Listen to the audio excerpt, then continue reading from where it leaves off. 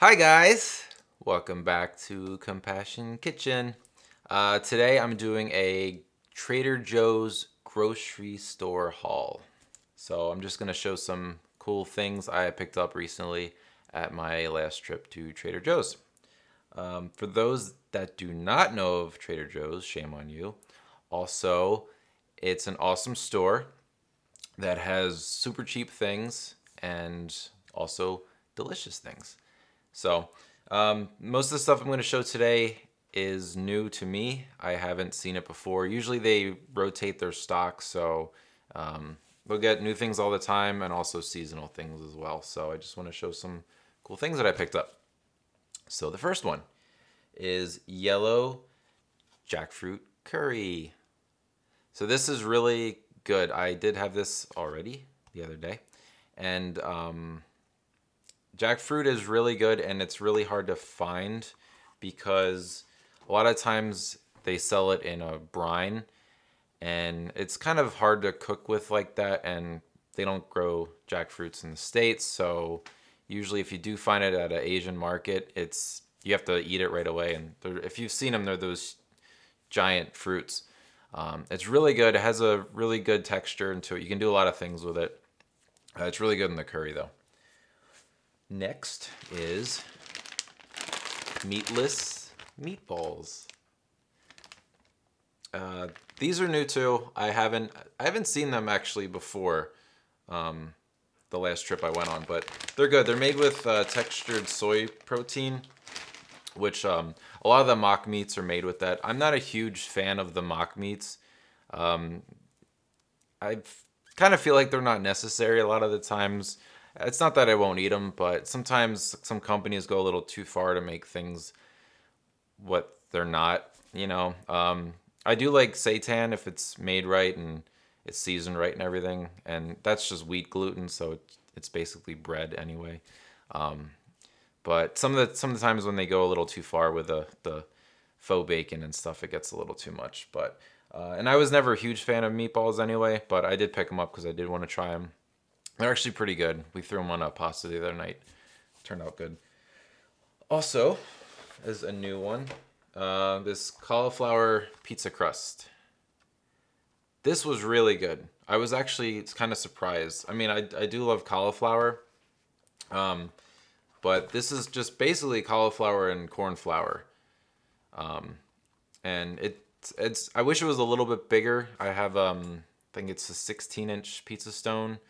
And usually when I do make a pizza from scratch, I'll fill up the whole, stone to make it. So it's a little tiny, but other than that, it is really good. I did like it, and sometimes it's good just to not have this huge plate of gluten, with everything else. But it was good. I did like it.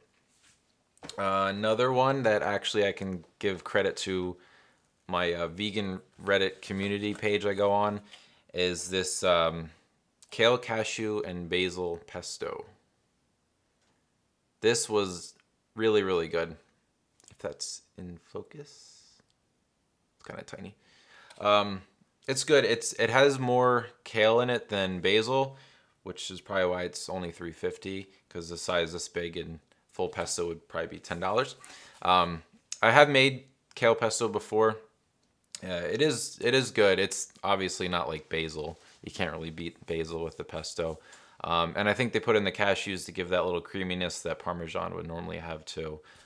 So I do like that, and I think like I said, it was around $3.50. So it's pretty good. We only used half for one serving for my wife and I, so it'll last.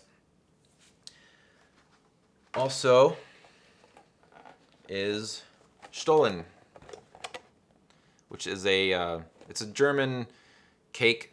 I'm not a huge cake fan either, but I did pick it up because it was vegan, which I don't know if normally they are. I think they are, because this one is actually made in Germany, which is nice. And it's got the marzipan on top, which is the almond powdery goodness. So yeah, I did like this. We already got into it, as you can see.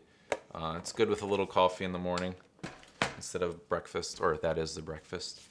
And last but not least is almond nog.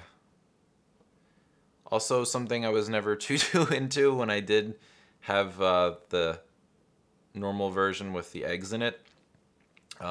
This one's good though. It's just as thick, I think, as one with the eggs. Yeah. So that's just a few things I picked up this weekend at Trader Joe's. I do want to do more videos like this on food hauls. I feel like they're good to show people kind of different things and kind of things you wouldn't expect to find at certain grocery stores. And I know some people just aren't familiar with some of the more vegan-based items, kind of like the meatless meatballs and stuff. But yeah. So I would like to do another one, I think, with fruits and vegetables, and another one with just our normal staple things we get every week. So, all right, guys, that's it for now. Hope you enjoyed the video. If you have anything good to say, please share in the comments below. Thanks.